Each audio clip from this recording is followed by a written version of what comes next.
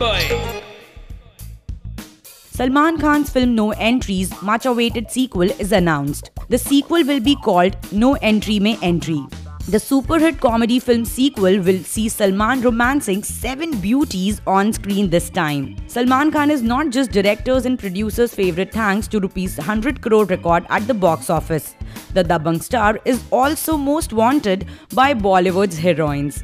So who will be the lucky gal to romance this Khan in No Entry sequel? If rumors are to be believed, Sunny Leone has been approached for this sequel opposite Salman. We all know since the time Sunny has entered the industry, she has expressed her desire to work with the three Khans, and especially Salman. Sunny and Salman has an old connection of Big Boss, and Salman used to flirt a lot with Sunny on the show. So we know that both are fond of each other. Not just Sunny, actresses like Chitrangada Singh, Amrita Puri, Isha Gupta has also been approached.